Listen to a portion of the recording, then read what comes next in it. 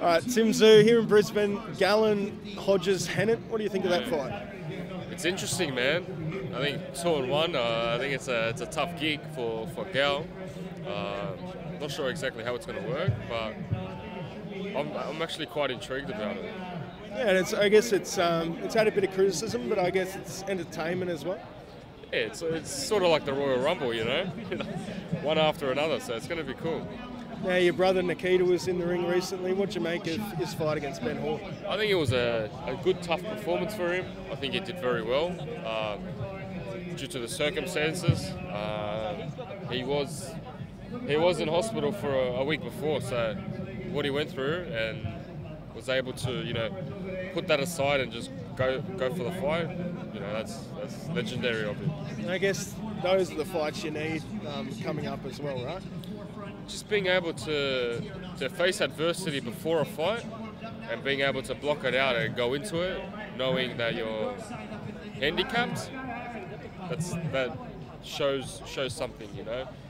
What would you like to see from Nikita moving forward in the ring? What can he do better? What does he need to improve on? Box.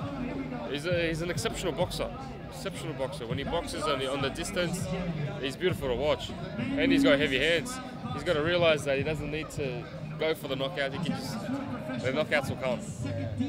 And your fight scheduled for January against Charlo. The hands are healing. You're back in training. Yeah. Everything's on track. Everything's going good. One step at a time. And what do you think you bring to that fight that can get you the win? I think look, Castano gave him trouble in the first fight, and I believe I'm a bigger and different and similar to Castano, but a bit bigger and more of a bully. And you can mix it up as well. You can box, right? And you can walk forward. You can do it all. I can do it all. And this is the fight that will showcase everything. Yeah. So the people that say that you walk forward, no head movement, that sort of criticism, yeah. you know, you can do that, right? Yeah, of course. People like to talk, man. That's the one thing that I've learned now. People like to talk, and it's just words at the end of the day. And you'll be heading over there for training soon? Yeah, 2 months I'll be there. I'll be getting some good quality sparring in and just getting the camp there. And your dad might come over for the fight? Do you think you'll use him in training, or? I'm not sure that he can go for too long, but yeah, I'll be talking about different tips. You know, he's the best boxer in Australia of all time. You know, I was looking at his record the other day. He defended the belt like 15 times. It's crazy shit, man. It'd be silly not to use him, right? I just want to get your thoughts on a couple of other fights overseas. So the Anthony Joshua, Oleksandr Usyk fight. What do you think of that fight? I think Usyk wins. Yeah. Why? Just boxes him. I think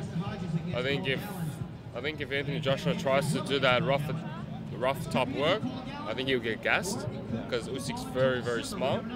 On his legs, with his boxing IQ, he'll give. Yeah, I just don't think Joshua can knock him out. Do you think Usyk can beat the like Furies if Fury comes back out of retirement? Do you think Usyk's the pound for pound best? No, I think Fury's advantage is being that tall, big, awkward, rangy. Gives everyone trouble. Canelo, Triple G. What do you make of that? Canelo wins, man. Yeah, I think Triple G's. I think age is going to play a part. You know, activity. He's fought once in 3-4 years, while Canelo's been on a spiral, bro. Thanks so much, Tim. We look forward to seeing you back in the ring. No worries, man.